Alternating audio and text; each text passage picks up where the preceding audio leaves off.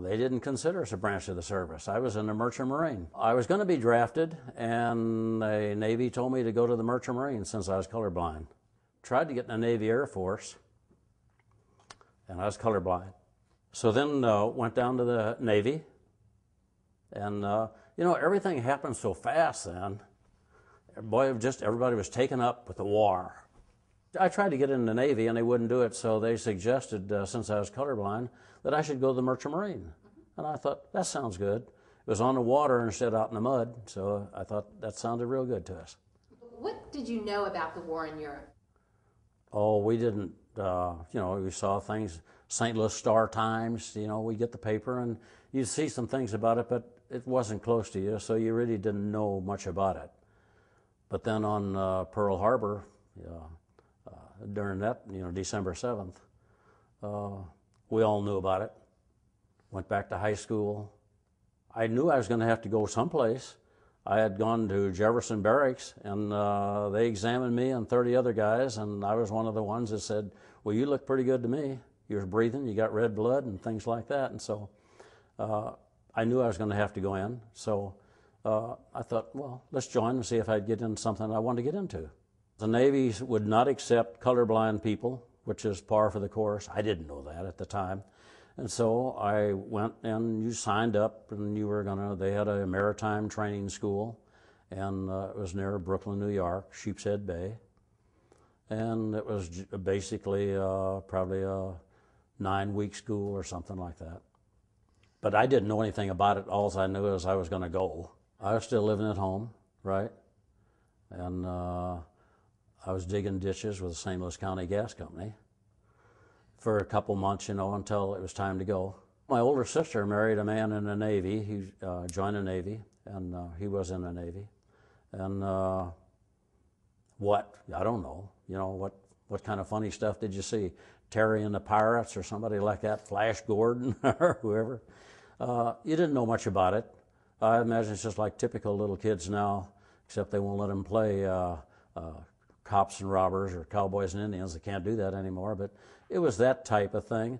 It wasn't really a lark, you know, it was dead serious. And we knew we were involved. We knew all about Europe and what was happening over there with Hitler.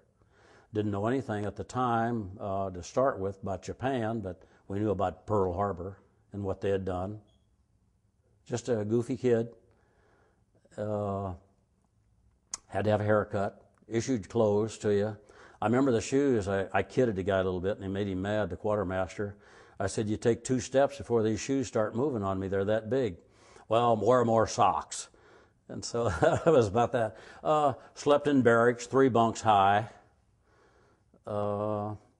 Just whatever the typical training was, march, mostly teach you discipline and what you're doing. And then they had various training schools, which gunnery school, some navigation, points of the compass, taking care of yourself. Basic training was the same as boot camp with the Navy or the Coast Guard, and we were close to them, same type of uniforms. I don't know that it was anything other than that, but I found out there was a cook and baker school, and since my folks had a small bakery, I thought I should go do that. So I thought I'd give it a try. So anyway, I got into cook and baker school. Probably, I don't know, I showed you the picture of it earlier. I don't know, there must have been 8 or 10 of us, something like that. I was the only one with any experience at all, quote unquote, in the culinary line. And my background was bakery, and I knew how to do baking, and I knew how to decorate cakes, and I did that. I remember one of the final deals was we all had to make a layer cake, a 3-layer cake, probably a 10-inch pan or a 12-inch pan.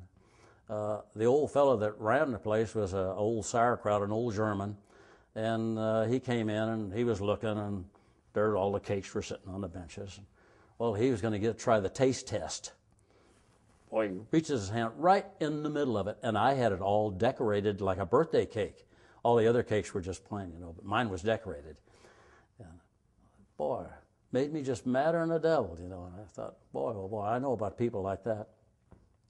Well, to make a long story short about that, I was in among the top in the class, and I knew I wanted to get on something that had electric ovens and electric stoves, because by that time they were producing Liberty ships, and Liberty ships were, I guess, basically coal-fired in the kitchen, and diesel, smoke, a lot of things like that. No real control.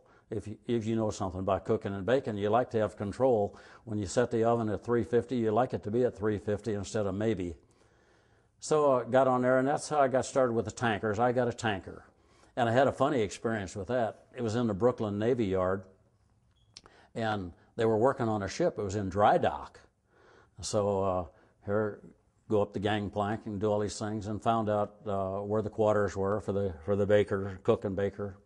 The chief cook and the baker stayed in usually the same forecastle. And I guess they changed shifts somewhere about 12:30, midnight. Man, oh man, we had been trained in general quarters, and boy, I grabbed the life jacket and I just had my skivvies on, and topside, boy, right up there, and I was right at the rail, and there was about 300 people looking at me with all the lights on. I was going overboard. The Merchant Marine was set up once we were at war. Washington, D.C. Developed what they call the War Shipping Administration. And the War Shipping Administration had the responsibility of, let's see if we can't get a bunch of ships together to get stuff going to Europe, right, at that time. And Japan, too, also. But at that time, when they first started out, it was Europe. So we had very little merchant marine, the merchant marine being the ships that we had on private ownership. And we had very, very little bit of that. So gradually, Henry Kaiser started making ships, and he knew how to make Liberty ships and made hundreds of them. So, but then other ships. Now, I was on a tanker, particularly tankers, because I like the electric idea and the ovens and the stoves and all that. So a lot of that came from some of the Greek shipping tycoons. They're the ones that pretty well controlled tankers, and tankers hold petroleum. And so that's how I got involved in that. And after that, throughout the rest of the time, I tried to get on a tanker, and I did. When you went, the way it worked out on this thing, and I wanted you to know this a little bit, it was all done through union halls. On the East Coast, it was the NMA, National Maritime Union. And on the West Coast, it was the Seamen's Union of the Pacific, Seafarers Union of the Pacific. And those were the two unions. So you had to go to the union hall.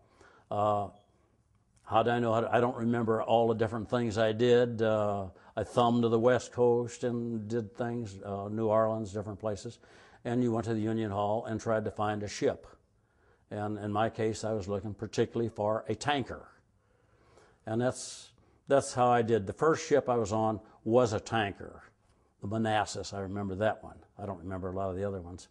And we went to South America and back again to Marcus Hook, went into Philadelphia. And from then, I hadn't been home in 5 or 6 months. And so went home, and then I went different places, West Coast, South Coast, whatever, New Orleans, West Coast too. The missions were always varied. One time I got on a ship in one of the latter trips that I took in Galveston, Texas. And from there, after they had the crew pretty well complemented how many people we needed to fill all the berths and so on. Typical tanker had about 40, 42, 45 people, plus or minus, depending on who they could get and how many they could get. We went up to Port Arthur then and into Beaumont Shipping Channel, and we loaded up, and I have no idea what we loaded up with. Did we load up with gasoline or what? But we went then from there to Dakar, French West Africa. For safety, they finally got the idea, Admiral King, who was pretty well headed up the Navy, he never would have protection for their merchant ships. So finally, I don't know what the dates were exactly or anything, but I'd say about 1943, he decided we would give protection to the merchant ships. they developed convoys, and these were all cargo ships. And they had tanks and airplanes and munitions and whatever to carry to Europe. The tankers traveled alone because if they were hit, there were no survivors. Went from Dakar, then we went into the Persian Gulf, Ras Tanura, Bahrain Island, which is now part of Kuwait, I imagine. Went into those areas, and then from there we went into the South Pacific. And the lower end of, trying to think of the name of the Batangas. It was in the Philippines. And I think we probably carried gasoline down there, but I don't know for sure. Possibly in there. And from there, then we went back into the Persian Gulf and loaded up 17 hours and through the Suez Canal to Italy.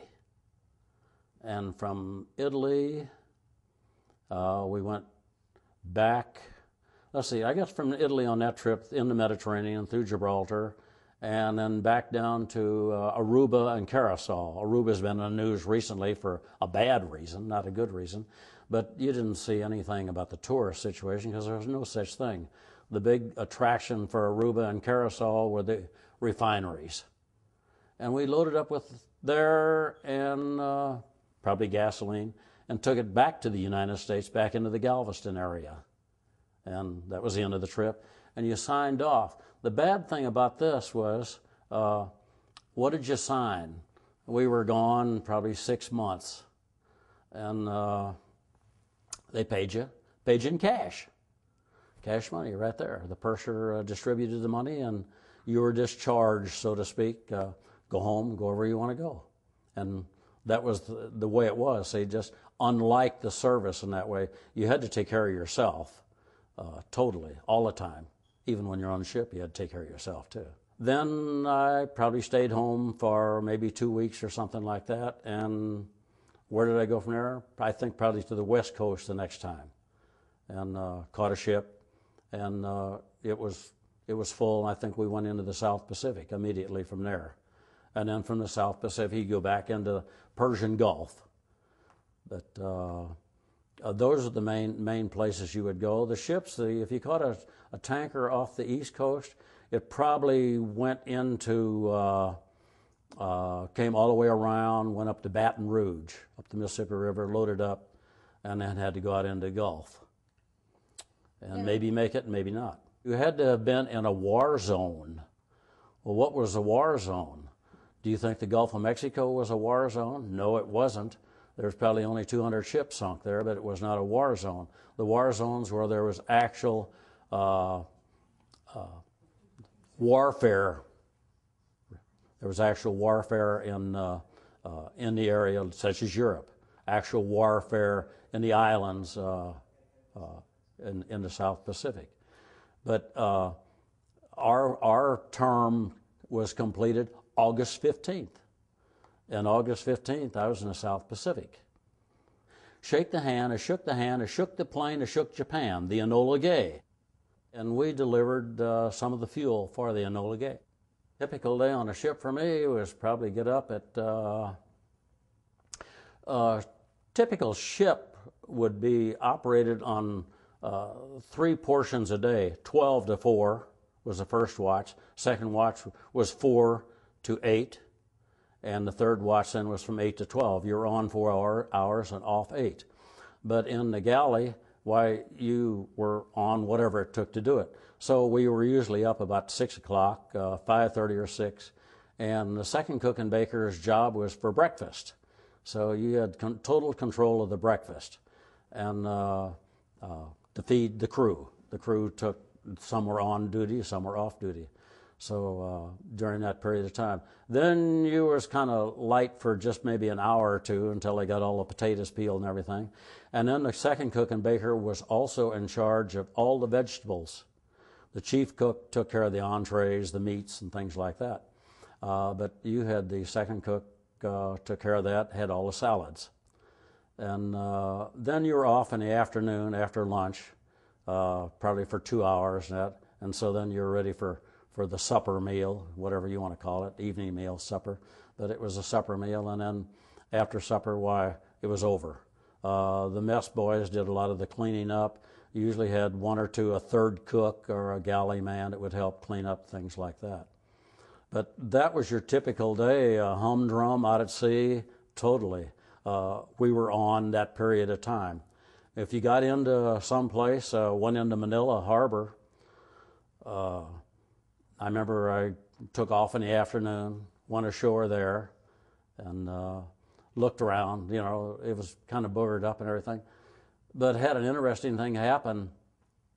I was taken on a ship, a merchant ship, and I guess they were just about to crucify the baker because he didn't know how to make bread. And in the meantime, all these other chores I was telling you about, you also had to make the bread for the crew, and cake and rolls and anything that you could think of.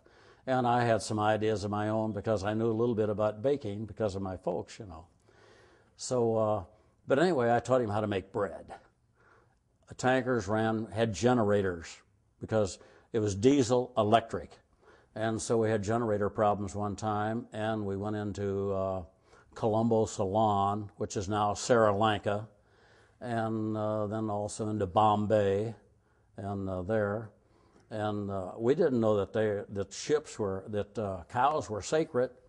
And so this one dumb farm boy from Kansas, he was almost as bad as us dumb ones from Missouri. He had a little bit to drink, and he kicked one. And we never saw him again. Excuse me.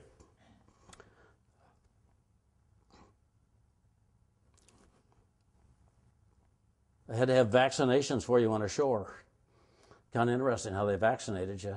They put 3 cuts on your arm, and then they put the serum or whatever they used, and then cut back the other way. Can you imagine what your typical arm looked like in 3 days? Some of the guys had arms like that on them, you know. You had to do that before you could go ashore. Well, some of them weren't fit to go ashore on that. There wasn't much to tell in Manila. You could go ashore and try to get some beer, what have you. Little bit of boozing up there. A lot of the guys at the Merchant Marine, when they went ashore, you were more or less a loner. For some reason or other, I gravitated to some of the older guys. Nothing fascinating happened. I don't remember that. It was just you went someplace, you unloaded, took anywhere from 18, 20 hours, depending on how long you had to stay in the harbor to find a berth to undo that. Then whenever you went to, didn't matter if it was Puerto La Cruz, Venezuela, or Curacao, or Aruba, or where, only took about 17 hours. And you loaded up and you're gone. Crews were basically young except for some of the old guys. There was a few older ones around. And, they were old. They were in their 40s and 50s. And most of us were just young. Typical officers, very, very young. We had captain on one ship that was like 30 years old. And some of the mates. The engine crew was made up of a couple officers, 1 or 2 officers, and the oilers. Minimum crew, if you can imagine. There are only like 3 or 4 guys down in the engine room because he was on 4 hours and off 8. And it was a different set. You had 3 different groups coming in there. Some of them was a way of life. They were on a ship, and I don't know if you realize this, you weren't around some of the old, what we call rummies. I used to see them in the seaports and that. But they'd go ashore, they drink too much, and most of these guys were deckhands and worked on the deck. And it was a sanctuary, security for them, I guess, what have you. Some of the old cooks, the very first cook I had, he and I had to get things straight to start with. I think I was making some salad. He was originally from Denmark. And I was making some salad, and he said, "You're not feeding the bunch of cattle here. You're feeding men." And he was on me about several different things. And when he got on to me, some of the things about making baking goods, which were cakes and rolls and bread, he and I got squared away right quick. And I don't know if any butcher knives were used, but I think there were some flashed around that. But after that, he left me alone. And if you were in the Merchant Marine, you had to pretty well, I don't know how to say, just be on your own, I guess. Well, the regimental structure, some of the men worked up, like the Marine Corps, and it's still that way because we lived close to Parris Island recently, and a lot of them started out buck privates and they went all the way to general. But the same way with that, they worked their way as on the deck crew. They worked their way until they found out about navigation. At that time, it was celestial navigation. They found out what made a ship tick, how to run it, and whatever, and finally got his master's ticket after a number of years. But there was also, what I want to say, the Kings Point, which is Merchant Marine Academy. And there was a fellow I went to high school with, went there to the Merchant Marine Academy. And he came out as a third officer and a second officer and a first officer. I don't think he ever made master of the ship. But that was the way the structure was. The bosun was in charge of the deck crews. The steward was in charge of the kitchen, the culinary thing. And then the chief engineer, who had the same rank as the skipper on board ship. And that was the way the structure was. As far as uniforms when you went ashore, sometimes there was a uniform, depends on what you wanted to wear. Towards after the war was over, we had a bunch of Skylark type of guys. they just wore anything and everything. But at the first and during the war, while you had like a Navy enlisted man's uniform, second cook, chief cook, we had a dark uniform, gray shirts, gray tie. But that's how that was, the way the structure was. It wasn't loose. Everything was defined. You knew where you were all the time. So it wasn't anything like the military in respect to somebody gave orders to somebody, to somebody, to somebody. When the captain gave order, when you're tying up someplace, he gave the orders. He didn't tell the first mate about it, but he gave it, and the first mate had his own chores to do, as long with the second mate and so on. Same way with the stewards department. They didn't have to give too many orders. You know what the work was to do, and you did the work. VE Day, probably in Aruba or Port de la Cruz, someplace like that. Oh God, that's great. It's over. It's over. But it wasn't over. German U-boats were still there. They didn't get the word right away. And in the same way, VJ Day, I was at Tinian. That was part of the Marianas, and that's where the B-29s took off. But from there, it continued on. The whole world was dry. They needed to be refueled, so to speak. And they asked you to stay on. Nobody told anybody anything about what was happening in the real live world, about losses. We didn't know.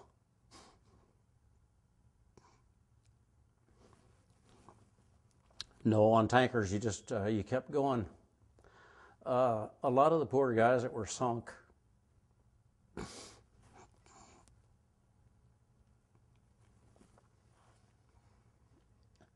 anyway, convoys couldn't stop, and tankers didn't stop. You didn't pick up anybody. It was over. And I guess, damn.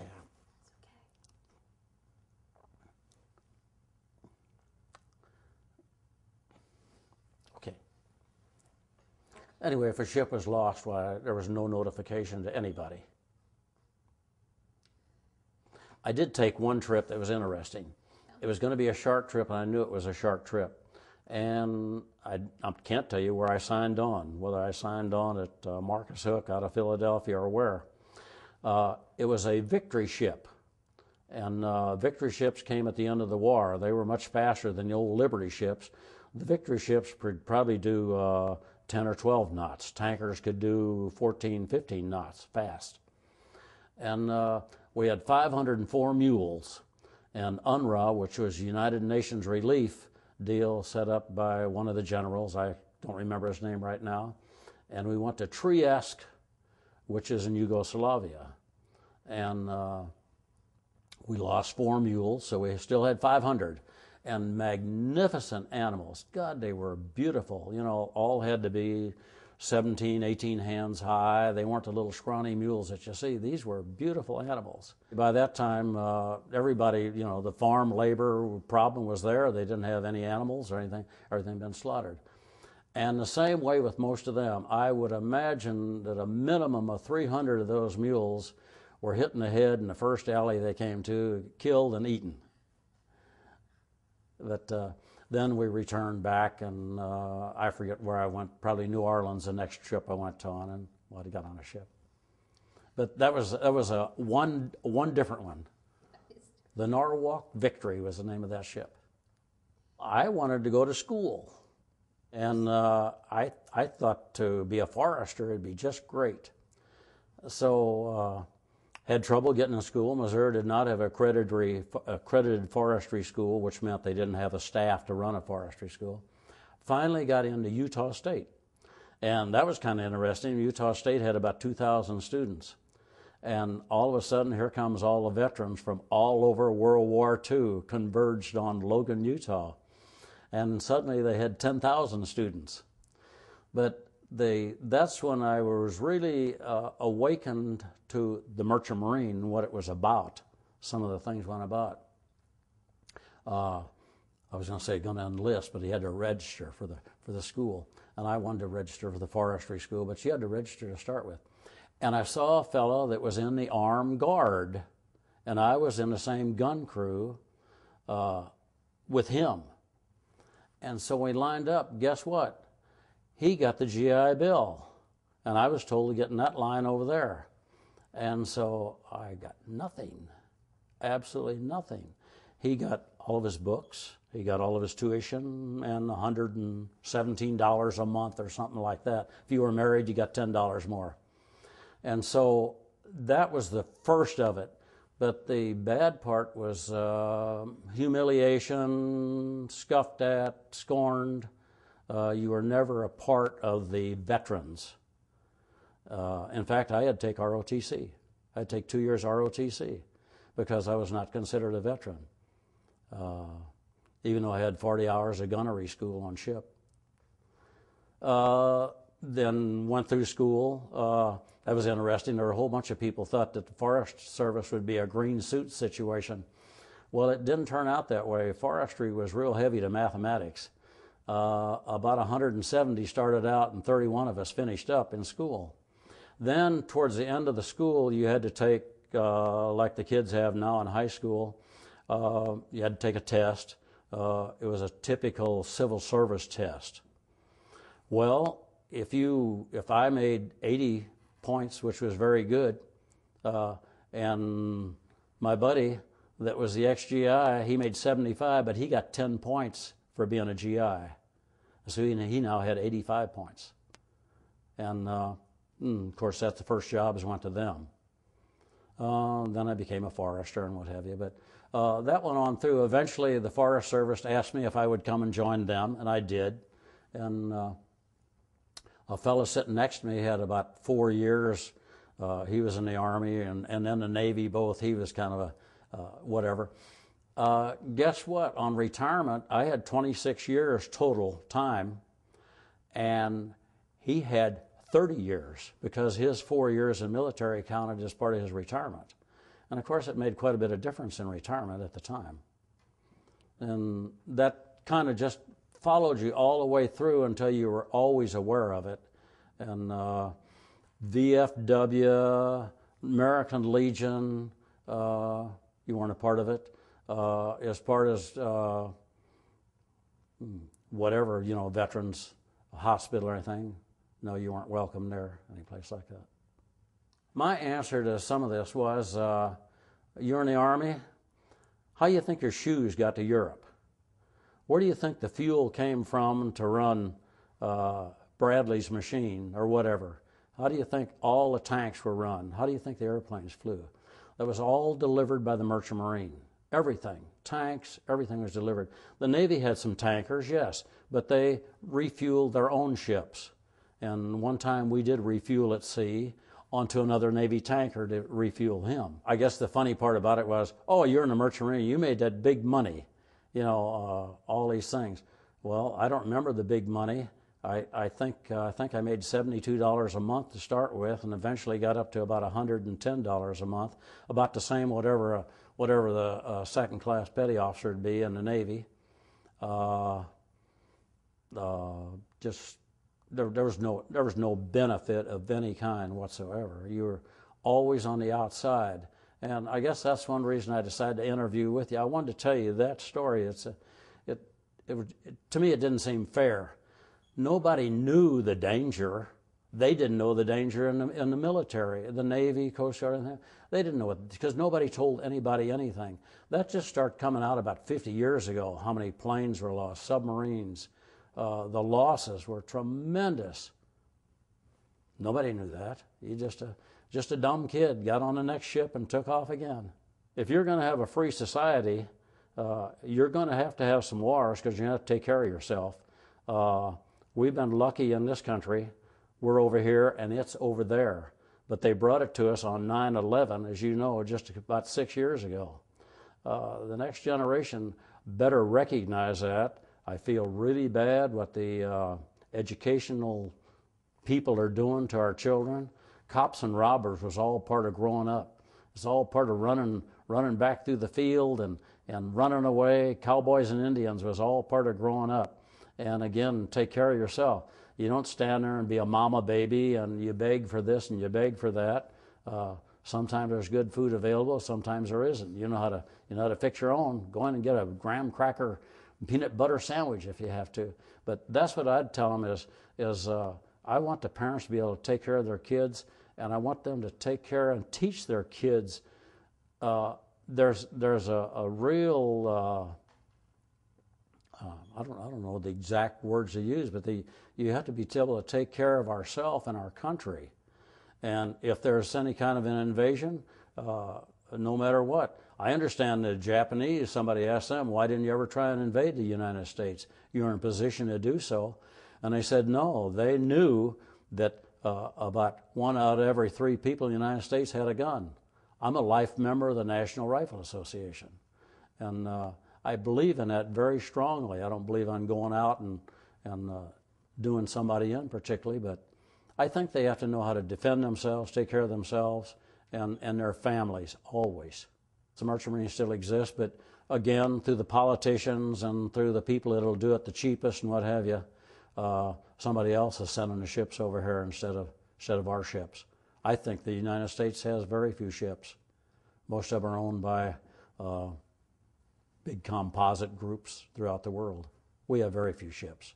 I hope we do get some benefits out of the thing, only to recognize that you were there, you did a job, and you were never thanked.